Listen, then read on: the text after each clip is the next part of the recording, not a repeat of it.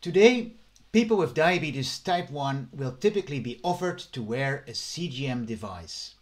And several studies show that people with type 2 diabetes can benefit from having a CGM too. So how do you know which CGM is the right one for you or for your patient if you are a healthcare professional? CGM stands for Continuous Glucose Monitor. It is a device the size of a coin stuck on the upper arm or belly. This device has a small filament which is inserted just under the skin so that it can measure interstitial glucose levels, and this device typically lasts for 10 to 15 days and can fairly accurately estimate blood glucose. The CGM sends the glucose values directly to the phone or reader device via low energy Bluetooth. This enables the CGM to function for 2 weeks using only a tiny battery and without recharging. Currently, there are different CGMs on the market.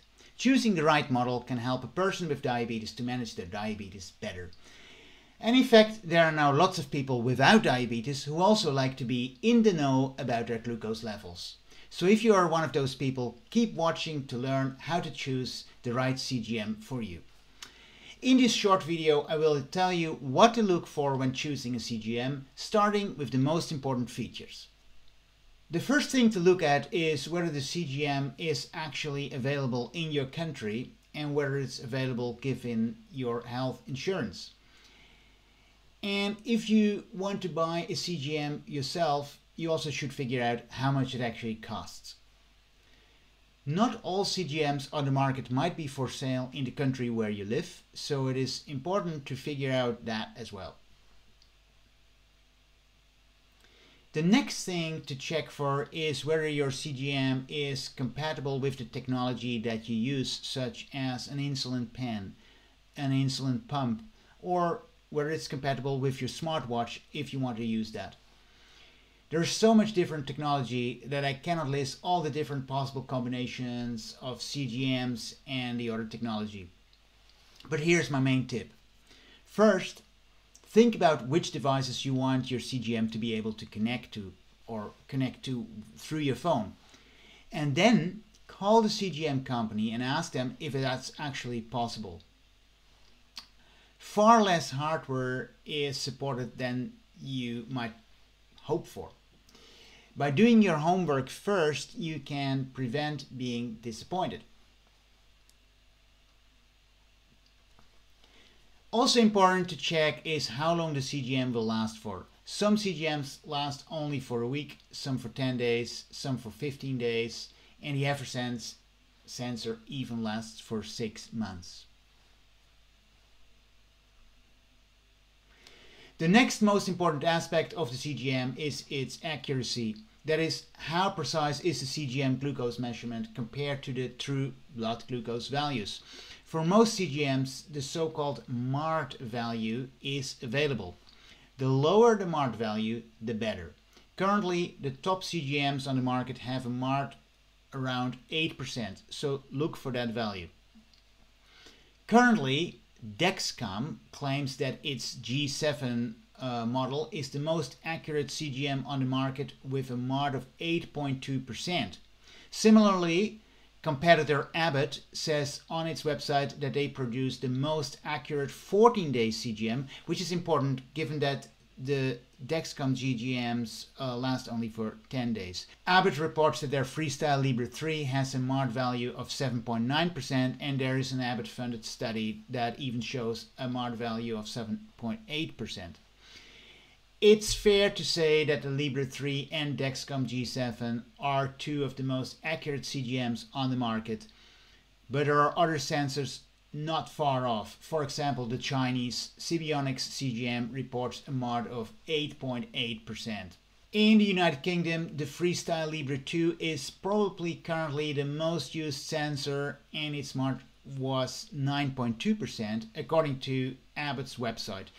The Dexcom ONE is also widely used in Europe and is physically identical to the Dexcom G6, which has a MARD of 9.0% according to Dexcom.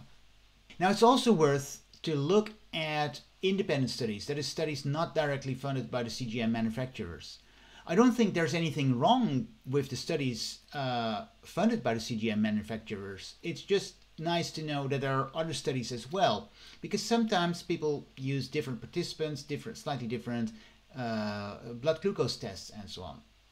For example, there is an independent Danish study in which patients were tested at home, and in that study the Libre 2 had an average MARD of 16.3, and they found a MARD of 10.2% for the Dexcom G6 and 11.9% for the Medtronic Guardian 4.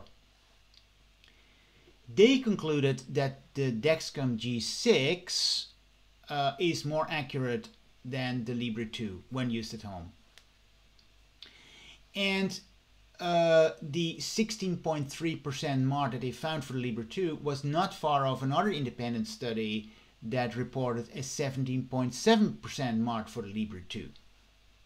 Now, these different studies will have used different methodologies, as I said, different types of participants and different blood glucose tests. The point is, I think, that you probably should not think that a difference of a few MARD points really makes a big difference when deciding for a CGM. And another point is that if you find the accuracy of your CGM disappointing for some reason, if it's then worth discussing with your healthcare team and ask them if you could maybe try another model. The good thing is that there is now an increasing choice on the market of CGMs. The next thing to look for is the sensor size. All sensors are relatively small, but the Libre 3 is clearly the winner in terms of size. And of course, there's the Eversense sensor, which must be inserted under the skin by a healthcare professional. But with the Eversense, you still need to put a transmitter on top of it with a special adhesive patch on top of your arm. So you need to take that into consideration as well when considering its overall size. A key feature of a good CGM is the ability to configure alarms. Some people switch alarms off altogether if they cannot customize the volume or sound type. I think this is a major disadvantage of the Libre 3 for Android phones, where sounds cannot be customized. I made a whole video about this, so watch this if you're interested. So the option there that you have is you either have these very loud sounds or you can switch it off. The Libre 2 though has customizable alarms, and that's actually quite interesting. So think about that. The Dexcom G7 has a large number of alarm configuration options, which makes this the winner in this regard. For example, you can have sounds for quick drops and for quick rises, as well as for predictive lows. The G7 app has so many options that you could make a whole video about this. And I think the G7 is great because of that.